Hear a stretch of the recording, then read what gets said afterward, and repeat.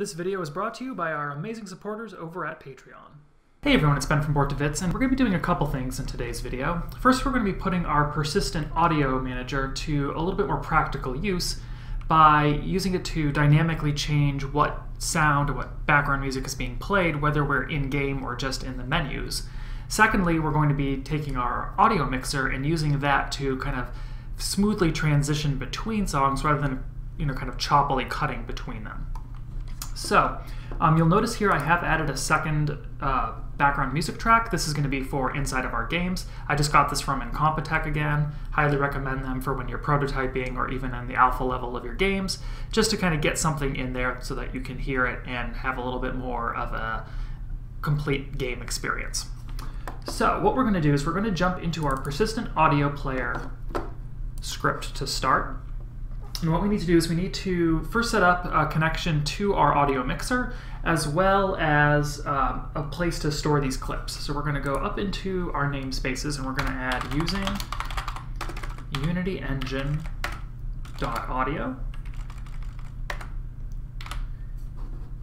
And then down here, we're going to create two new public, we're going to do a public audio mixer. We're just going to call that mixer.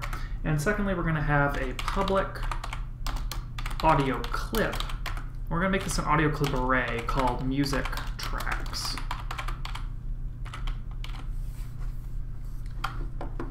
Now, in order to actually change this, we're going to want to create a method that will take and look at what we're currently playing and make sure that we're changing to something different and not just changing back to the same track again. We don't want to, go from, say, our main menu scene to the level select scene, stop the menu music, and then restart it. We can just keep that going smoothly, as our persistent audio player can actually do for us. So what I'll do here is I'm going to say public void change music. And we're going to pass this in an integer called our track, basically the index from our array up here. We could, if we wanted to be even more clear, either create an enum or some kind of a dictionary so that we could actually call clips based on their names, but for now we're just going to have the two, so we can do this with 0 and 1, and we should be able to keep track of things. So we're going to say here, if music tracks at the index of track is equal to our player's clip, oops, double equal sign, then we don't actually need to do anything here. We can simply say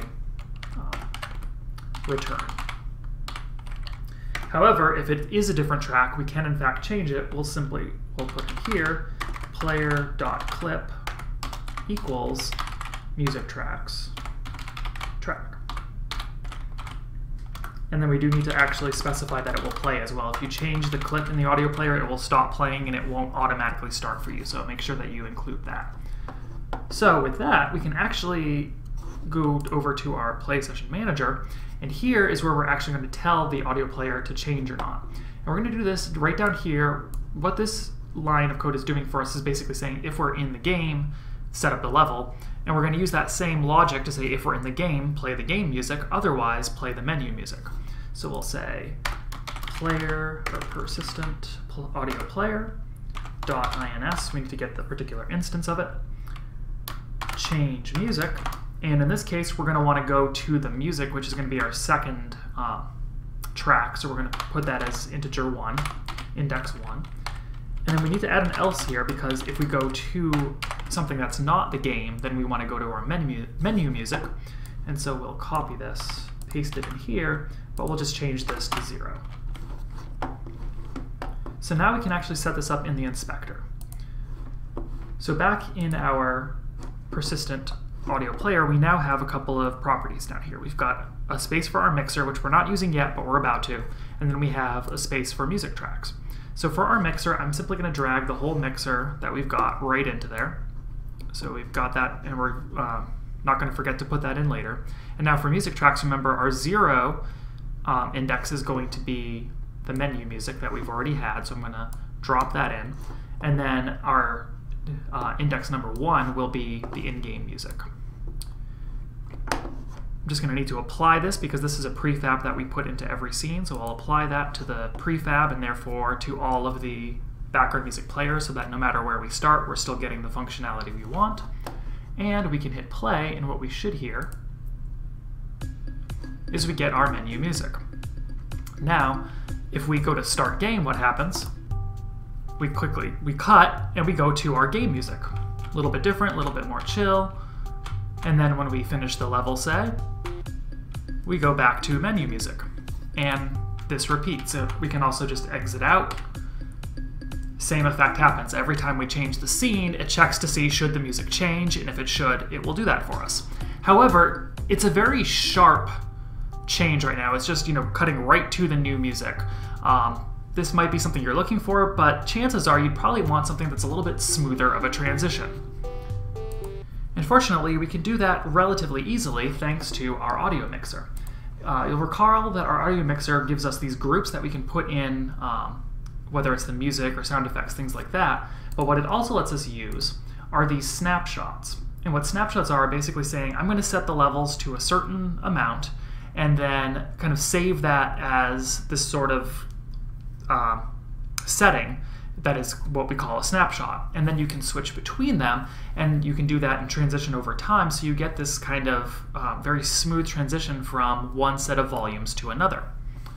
So what we're going to do is we're going to take this first snapshot, which is the default, which is just everything at full, and I'm actually going to rename this, and you can do this a couple ways. You can either just give it a couple slow double click, or you can right click and say rename.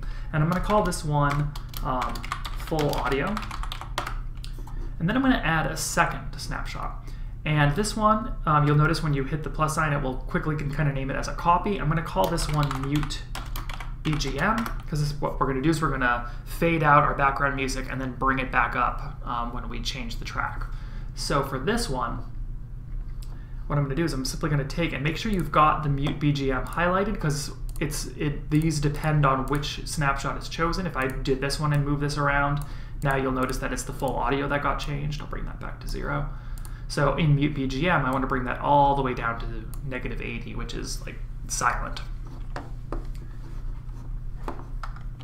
Now what we can do with these snapshots in place is that we need to tell our audio player that we want to transition when we change tracks. And to do that, we need to do a little bit of legwork in our in our persistent audio player, because the way that, I can actually show you here, the way that the audio mixer API calls the change from snapshots is a little bit,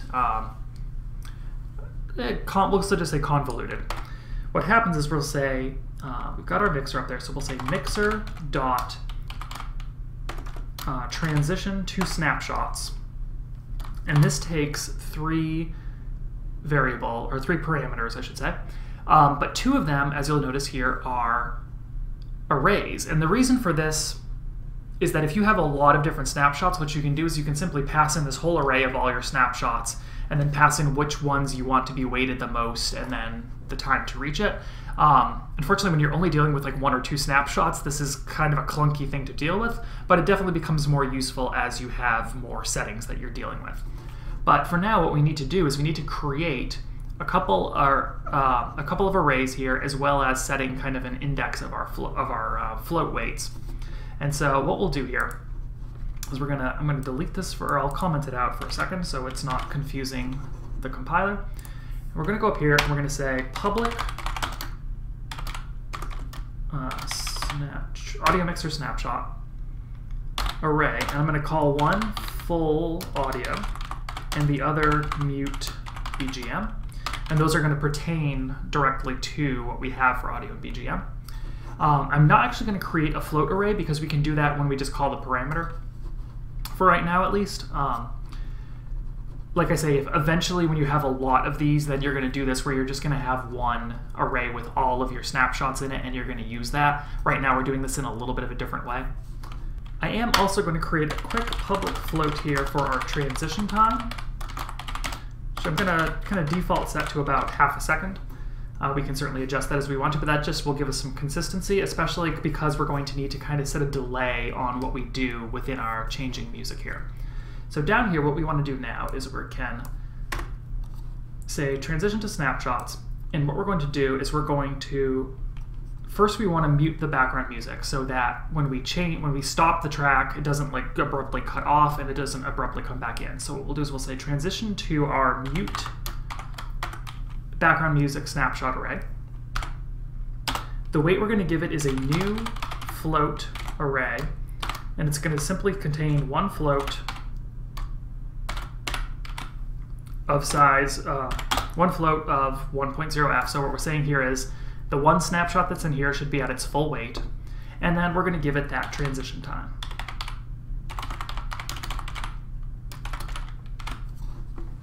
Then we will, so now what we want to do though is we need some way to wait for transition to finish. And there's a couple ways you could do this. You could invoke a new method that then, and that just waits for a delay to invoke itself and then does the rest of the code. However, probably a better way to do this, or at least my personal preference of way to do this, is to use a coroutine. And so we do need to do a little bit more prep work here, because unfortunately we can't just change this to be a coroutine, because if we did so, we can no longer call it from here. You can't call specifically a coroutine from an outside class. So we have to create a sort of middleman class in addition here. So what I'm actually going to do is I'm going to change this to name to run music change, and it's going to be now an IEnumerator, and it doesn't need to be public. But then I'm going to create a public void change music class again, or function again up here. And all that this is going to do is to say start coroutine, run change music, and pass in that. So it's really, like I say, just a middleman to pass this through and actually get that coroutine started for us. Now we do need to say down here, we cannot simply return nothing in an IEnumerator, so we have to say yield return break, or yield break rather, which, or actually, let me do this in a different way. We can say yield break, and then we can say down here we're going to need to break this into an else statement. And so we'll put that in there. We may not actually need this, but Unity tends to like that you're yielding something, so I'm going to put it this way and then put the rest of it here. Now where we want this to wait, we're going to use what's called a yield return new wait for seconds, and we tell it how many seconds we want it to wait. In this case, it's again going to be the transition time. So we can say yield return new wait for seconds, and you need that new in there. You can't just say yield return wait for seconds. You're actually kind of creating this instance of a wait for seconds, and it's going to be for the transition time.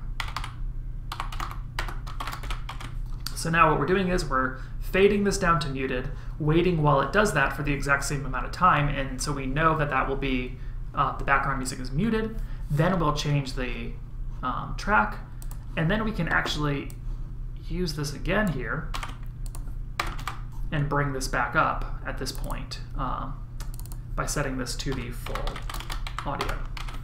So over the course of 1 second, it's going to fade out, change the track, and then fade back in for us. So with that there, we can now jump back into the Unity Inspector, and here we again need to do a little bit more setup, because we need to now create these two arrays. So one is just the full audio array, and we can hit, make that a size of 1, and we simply want to make sure that our audio mixer, that's the one we want for our full audio. And then for mute BGM, same thing, we'll make that a size of 1, and we'll give it the mute BGM. So now we can hit play. Our music starts playing, and when we hit start game, we'll hear the music fade out, and then the new music fade back in. Actually, we won't, because we did not do one thing here. Let me hit play again and see if this is not doing what I think it's doing. Yes. So the problem we have is that there is one last thing we need to do. And that's because of our custom settings that we have. When you create custom settings and you expose parameters and you set those in Unity, it actually kind of separates them out, kind of exiles them from the control of the snapshots. And so once we start our game and we set this to the player's preset volumes, we can no longer control it with snapshots. And so we need to kind of give control back to Unity in order to do that. And we can do that pretty easily. All we have to do is say, when we go to change our music, we can simply say it right here. In fact, we can say mixer.clearFloat, and we can copy that. And likewise, we can do the same thing for the SFX volume. And so all that's doing for us is that's simply saying, hey, don't look at the custom settings anymore. Just go back to being controlled by snapshots. So now what we can do is we can hit play. And now when we go to switch here, you'll see that these will hit start game. They drop down, and then they come back up, and we get that much smoother transition. However, there is one last little bug here, which is that our audio, you'll notice, gets reset back to 0, 0, 0. It doesn't, because we cleared those exposed parameters, once we hit start and then go back, these are no longer using the player-controlled settings. And we do want to maintain those.